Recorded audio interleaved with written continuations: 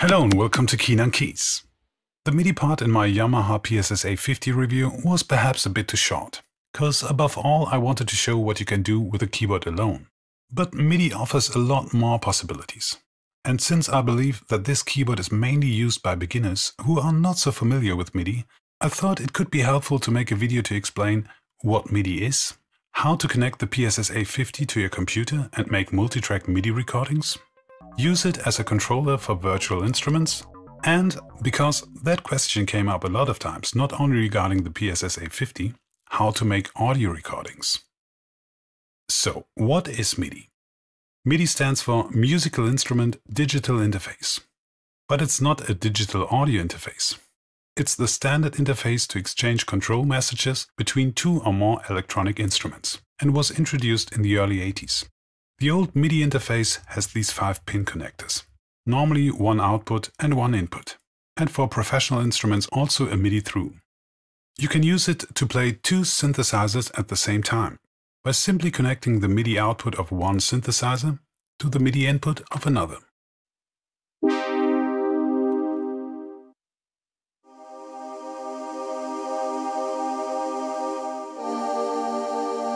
MIDI only transmits data on how something is played, what key is pressed, that message is called note on, and when it's released. That's called note off. It's basically that simple. And that's what the first MIDI interfaces could do. Of course, it didn't stay at that level. For example, many keyboards also transmit how fast a key was pressed. That's called velocity, and it's normally used to control volume. You may have heard of it as touch sensitivity. There's a whole set of MIDI commands for volume, panning, pitch bend, modulation, sustain, program change, and so on. And that's why all the MIDI master keyboards have a bunch of assignable knobs.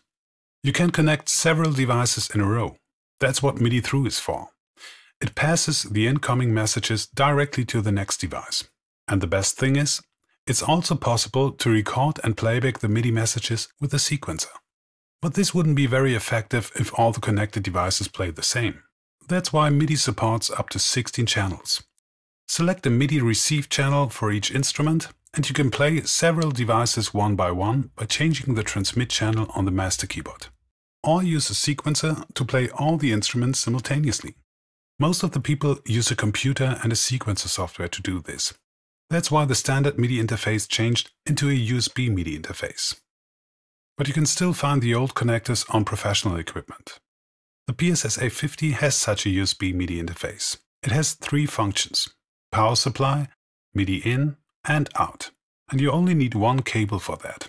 The only drawback is that you cannot connect it directly to other USB or standard MIDI devices.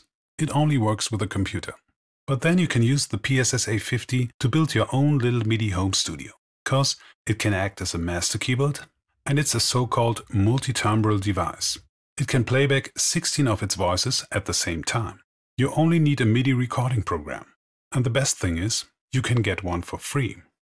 These programs are called Digital Audio Workstations, short DAW or DAW. They can handle MIDI and audio as well. There are some nice freeware DAWs on the market, like Waveform Free, SoundBridge, Cakewalk by BandLab, and a couple more. You will find a link in the description. All these programs will do a good job, and the PSS-A50 should work fine with every program that can handle MIDI. I will try Cakewalk. Unfortunately, it's for Windows only. Download and run the assistant. You will have to create an account. After that, you can log in and install the software. Before you start the program, connect your PSS-A50 and turn it on. No drivers necessary. I've tried it with Windows 7 and 10 and my Android phone, but it should also work with Mac and iPad. If you have any problems, you should download the standard USB-Midi driver from the Yamaha website. Turn off Auto Power Off, so it's not automatically switched off while Cakewalk is running. Otherwise, you would have to restart the program. Now start Cakewalk and open an empty project. This may look a bit complicated at first, but the basic functions are easy to learn. Open the preferences. Don't worry about audio right now. You don't need an audio device to run the program. And first I'm going to show you what you can do with the sounds of the PSS-A50 only. Go to MIDI devices and select Digital Keyboard, this is the PSS-A50, for in and output. Create a MIDI track by right-clicking on this area. Don't mix up MIDI track and MIDI channel. A MIDI track can record and playback MIDI data, and it can contain data for several or all MIDI channels. You can leave the input at Omni. That means this track receives on all MIDI channels. Set the output to Digital Keyboard. You see some activity on the meters. But what happens is, you hear a flanging effect, because the sound is generated twice. Once directly while you are playing, and a second time after the MIDI messages have been routed to the computer and back to the keyboard. To avoid this, press Shift and Local off. That way only the MIDI messages coming back from the computer generate a sound. So now we could say we are in MIDI mode. Well, it doesn't feel like that, because you can do everything like before. Change the sound, use sustain, portamento, motion effects and the arpeggiator. Select another sound to play along to the arpeggio and playback a phrase recording. But there is a big difference. Now all this data is transmitted to the computer and you can record it. This alone would be quite useful. All these different parts, the manual played voice, the arpeggio and the two voices of the phrase recording, are transmitted on separate MIDI channels and could also be recorded on 4 separate tracks. But there is a much better way to make recordings. As I said, the PSS-A50 is a multitimbral device. That means it can play more than one voice at a time. You've already heard that it can play 4 voices at a time, but actually it can play 16 voices at the same time. Think of it as 16 synthesizers in one box. And each of these synthesizers, I'll call them parts, can be addressed on a separate MIDI channel. Press Shift and change the MIDI out channel to play one of these parts. On the first 4 channels we hear the voices that were just used in the small demonstration. All other parts are still set to piano by default. Except the one that receives on channel 10, which is set to drums. But there's a better way to select one of the 16 parts. Choose the corresponding MIDI channel over here, in the track inspector. Because now it doesn't matter which channel the incoming or recorded MIDI data has. All data will be transmitted back to the PSS-A50 on channel 10 and we hear the drums. So let's start with that. But I will save the project first. Name the track. It might be better to set up a metronome before we start recording. Click on the metronome icon. If you have no audio device installed, you can use MIDI. The click will be transmitted on channel 10. And this note will play a hi-hat. That's okay. But most of the times you will use a hi-hat while recording a beat. So it may be better to use a different percussion sound. Let's say the cowbell on G#4. We only need it during recording. And 1 measure count-in will be enough. Arm the track. And click on record.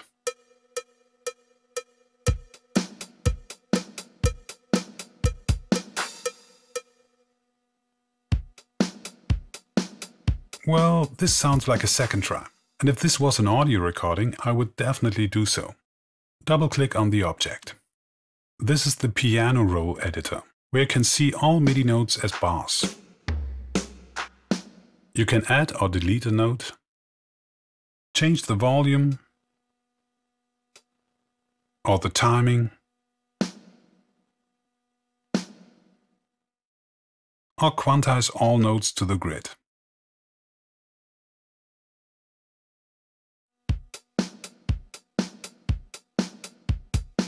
Much better. Of course, you can change the overall tempo. And most important, you can change the sound. You can still use the voice buttons as usual. It seems obvious, but it only works because the buttons are transmitting so-called program change commands. Well, there's no standard term for the designation of sounds on a keyboard or synthesizer. On the PSS-A50, they are called voices. But on other devices, they might be called tones, instruments, patches, presets or programs. In terms of MIDI, a sound change command is usually called program change. So take care that program change is not turned off on the PSS-A50. Let's create another track. We need a bass. Select the channel 1 for example, and choose a bass sound. Arm the track and record.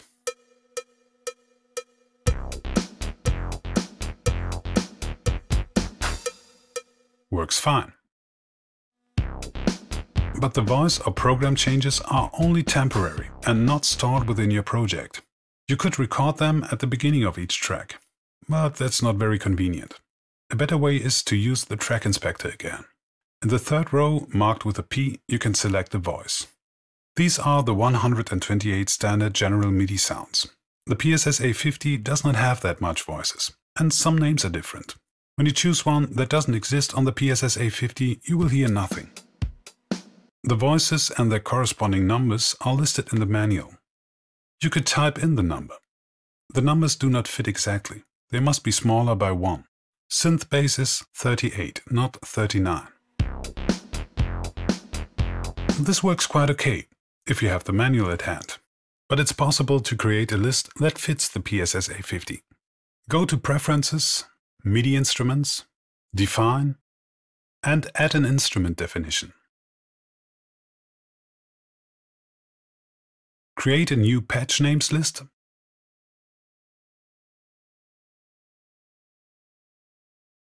and add all the voices from the manual.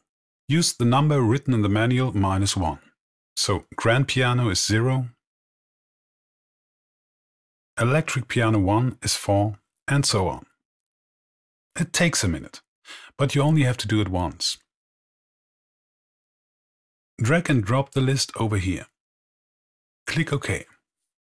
Finally, you have to assign all 16 input channels to your new instrument definition. Now it's much easier to select a voice, and the settings will be stored within your project. Since it is the main feature of the PSS-A50, we should record an Arpeggio. Create a track, name it, select the channel, and choose a voice. Select an Arpeggio. You will have to adjust the tempo of the Arpeggio to the tempo of your project.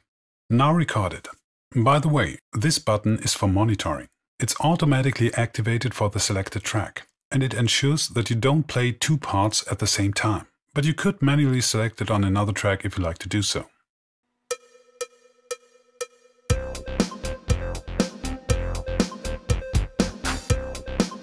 Now you can easily try out different sounds for the Arpeggio. This isn't possible with the PSS-A50 on its own.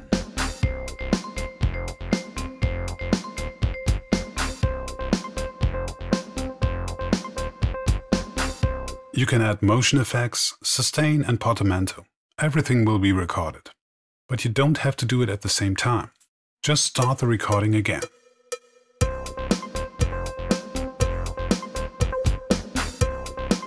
The type of commands these buttons are transmitting are called control changes. You can edit them down here. And we see the motion effects button has transmitted a mix of different control changes for channel 1 and 2. Pitch band sensitivity, wheel, which is pitch band, control change 74 for cutoff. 72 was transmitted by the sustain switch and is actually for release. 71 is resonance, expression, which is another volume control, and modulation. Some of these control changes are for resetting purposes, to make sure that the voice sounds the same again after using the effect. By the way, the voice buttons also transmit default values for volume, reverb, and chorus. So it's better to turn off control change before you record a program change, which would be necessary if you want to change the voice in the middle of a track. But it's not so important why these control changes are transmitted. Just keep in mind that they are transmitted, because they might get in your way if you start to edit these control changes manually, which you can do right here. Delete the existing curve, also the copy for channel 2, and draw a new one. But there is an easier way to add some effects. The automation lanes. Choose a parameter from the menu. Click on MIDI for some more. This is a set of control changes which work with most MIDI devices. The PSS-A50 cannot receive all of them, but it can receive some that are not listed here. You can see a full list in the MIDI manual, which is available on the Yamaha website. You can type in the corresponding number, 71 for resonance for example. or create a new list in the preferences. Go to MIDI Instruments, Define, and add a new list. I've already done that. It doesn't take much time. Drag and drop the list to the PSS-A50 folder. Now you can easily create an automation envelope for each of these parameters. Cutoff, for example. To edit the envelope, simply click on the line to create a so-called node and drag it wherever you want. Maybe one more for resonance.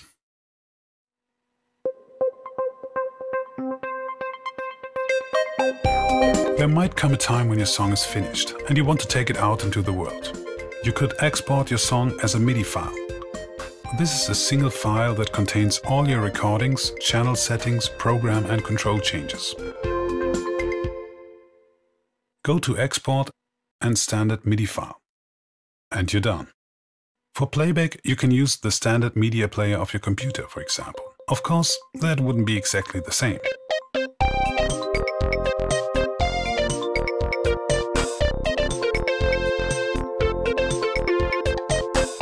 So you need to make an audio recording of your song. There's just a headphone jack, which provides an analog audio signal. You will need a device that converts your analog audio into a digital audio signal, an AD converter. And you will need a DA converter for playback. These are included in an audio interface, or sound card. A lot of computers already have a kind of sound card on board, but in most cases the sound quality will not be very satisfying. You can try it out. Maybe it's good enough. If not, consider buying a USB audio interface. These are available in almost every price range and with different functions. I recommend thinking about what else you might use it for in the future. If you don't want to record a whole band, 2 inputs and outputs should be enough. If you also want to record your voice, you should buy one with a mic input. If you are planning on buying some old MIDI keyboards, you will also need MIDI in and outputs. Once it is installed, open the audio preferences and select it. Connect the output to the line input of your interface. It doesn't matter if you use a mono cable or a stereo split cable, because although this is a stereo output, the signal is the same on the left and right channel. Create an audio track and select the input. I have connected a stereo cable, so I choose stereo. Arm the track and click on record.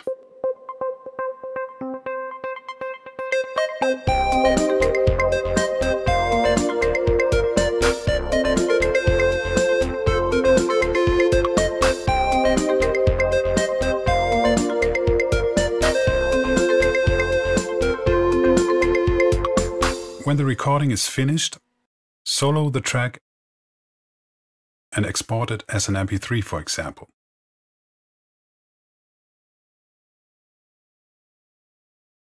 This just takes a second. However, all DAWs come with a bunch of audio plugins, like EQ, compressor, reverb, delay and so on.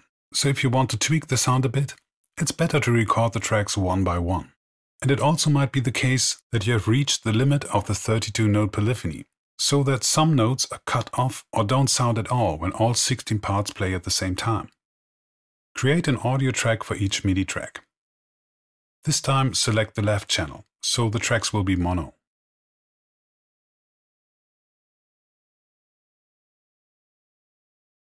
Name the first track. Arm it and solo the corresponding MIDI track. I prefer to record without reverb.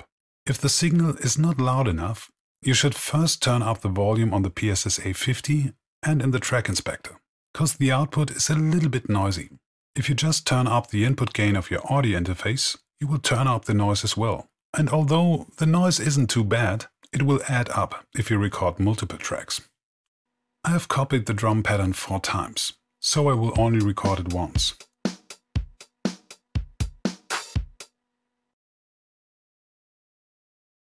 And copy it again.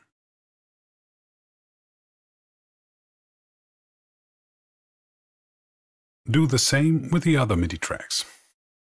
By the way, you don't have to record all the drum and percussion instruments on a single track. I've created an extra track for woodblock, so I can place it somewhere else in the stereo image.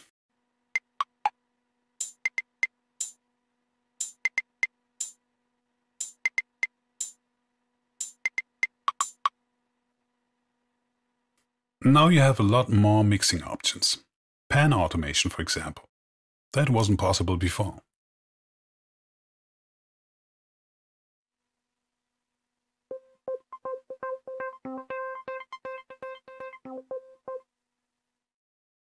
Open the mixer. Here you can adjust volume, pan, add an EQ, or insert an effect plugin, or create an effect bus. For reverb, for example. This way the effect is available on each of the tracks. Turn down the dry signal.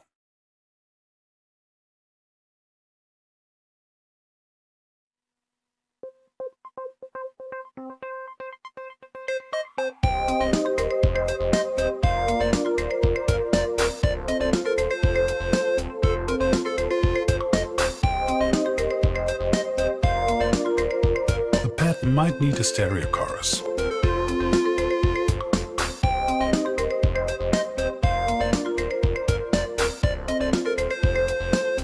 And a bit delay for the lead.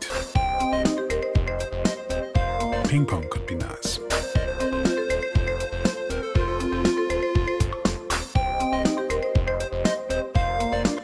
These are just some rough pre-adjustments. But once your mix is finished, you can export it as a stereo wave file, MP3, or whatever you need. But you're not limited to use the sounds of the PSS-A50 only. More interesting are perhaps the software instruments. And there's so much freeware out there that you could spend weeks trying it out. But you will also need an audio interface to do this. At least one with an output. Cause although we are dealing with MIDI again, you would probably like to hear what you're playing. An input is not necessary. Loading a software instrument just takes a second. Create an instrument track and select an instrument. This DAW comes with just one instrument. Load it, and it's immediately ready to play. Click on the little instrument icon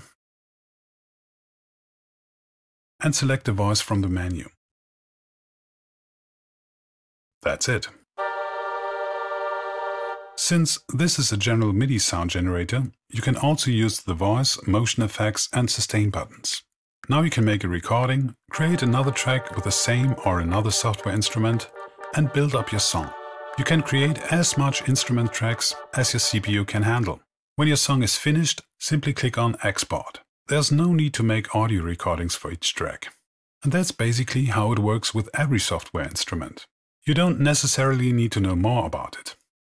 But this is also a multitimbral device, and you could use it just like the tone generator of the PSS-A50. Create a MIDI track, select the instrument, and select the channel. You don't have to select a preset, cause the settings of the software instrument will be stored within the project. Create another track, select another channel, and so on. Now you could make recordings like I've shown you before. And it would be similar with any other multitimbral instrument. But I prefer to use one instrument per track. Doesn't matter if multitimbral or not. Of course, this takes more CPU power, but that way I can almost forget about MIDI channels and tweak each track separately with audio effects. I will show you something else. The surrealistic MG1 Plus. An emulation of the realistic MG1, the first synthesizer sold by Radio Shack, but it was actually made by Moog. Install it to your VST folder. VST stands for Virtual Studio Technology. It's a software interface for audio plugins of all kinds. You can create a VST folder wherever you want. Install the plugin to that folder, go to Preferences, VST Settings, and add your VST folder to the list. Now you can load it.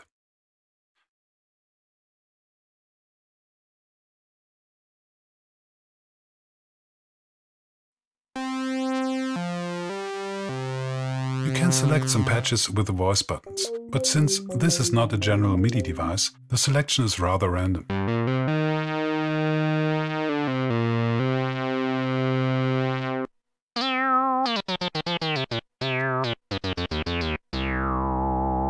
A lot of VST instruments allow to assign MIDI control changes to the different parameters. This one also does. Right-click on a parameter, cutoff for example, click on MIDI Learn, and press the Motion Effects button. But remember, the button transmits a mix of control changes. It's working, but we don't know which control change was assigned to this parameter. It seems to be the wrong one, because cutoff only jumps back and forth between two values. Therefore, we have to enter the right control change manually. Fortunately, it's possible, which is not the case with every VST instrument. Open the MIDI settings and change it to 74.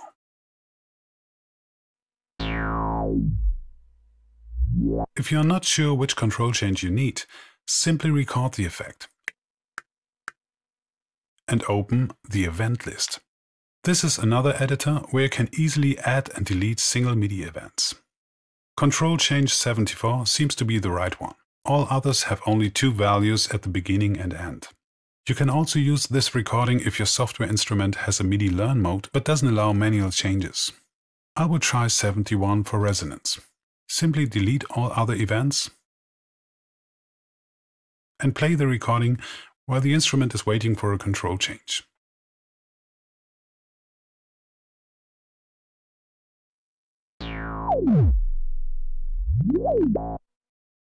You can adjust the maximum and minimum value if the effect is a bit too strong.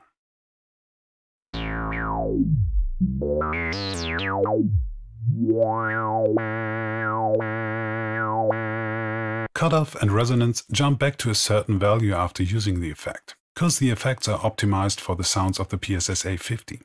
Try out some other motion effects. For example, C7. This features the control change 11. Assign it to noise.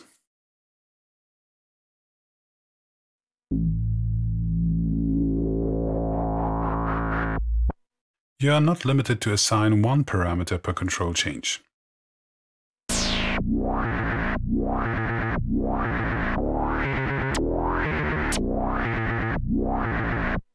And you can also use the keys.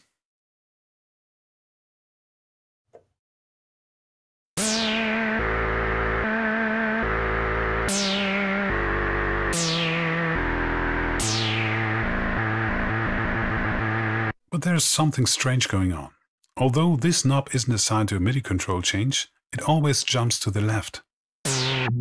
So everything is transposed 3 half steps down. I don't know what it is, and it doesn't do that in my other DAW.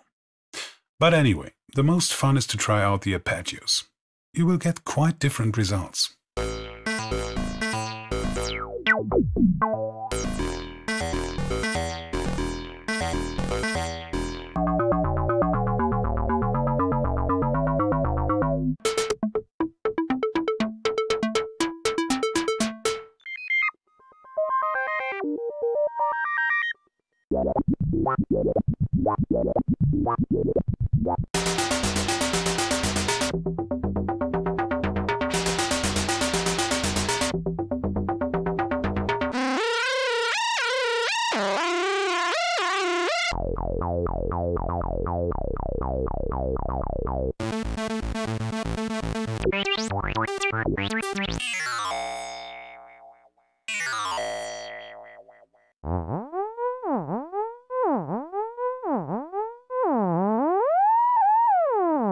The PSS-A50 does quite well as a MIDI controller. Of course, it's not perfect, but considering that it was mainly designed for standalone operation, it does a good job. It doesn't take much space on my desk, and I can leave it there all the time if I want to. When I'm on the road, I can connect it to my laptop and don't necessarily need an audio interface to make some recordings. And I don't even need a laptop, because it also works with my cell phone. I bought this small USB adapter, and it seems to work well. But I've only tried it with Cubase's LE so far, which is a free version with limited functions.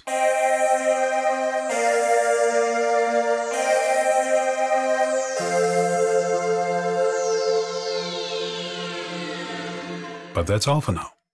Thanks for watching.